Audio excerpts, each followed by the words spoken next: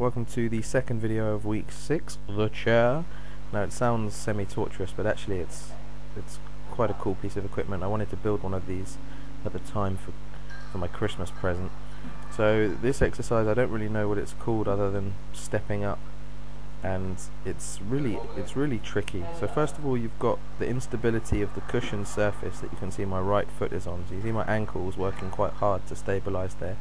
You've got a spring-loaded pedal that my left foot is on, which assists you and throws you off at the same time. So this move is all about holding your torso still with your lats, which unfortunately the angle doesn't show from the camera.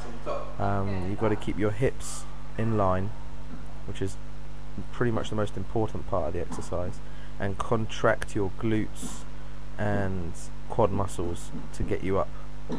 Now the top part of the exercise here was just balancing on the box, moving my leg to the front, to the side and to the back. The box was wobbling a bit to make it even harder, so Amy just stabilizing it there, and then you come back down and repeat on the other side.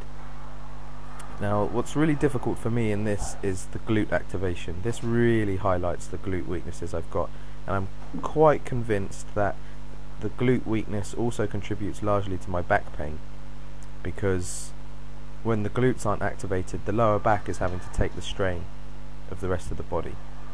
And what happens for me a lot in this exercise is my hips swing out, like you saw in my introduction post. They swing out. Here's Amy showing what happens here.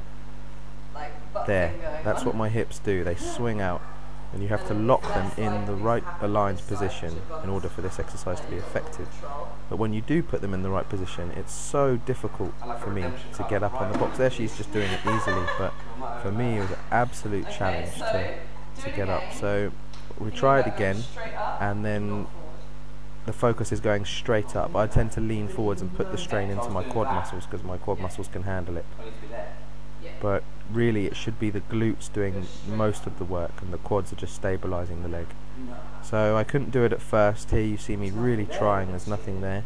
So I start to push off my left leg, and that assists me just enough to get into a range of motion where my glutes can work. There.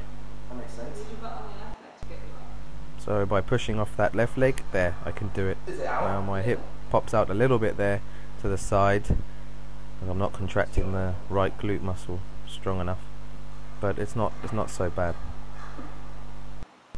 So this exercise overall taught me that I have weak glutes, that weak glutes contribute to back pain due to the movement of the hips, and so I recommend that you look at the strength of your glutes if you're suffering from back pain too.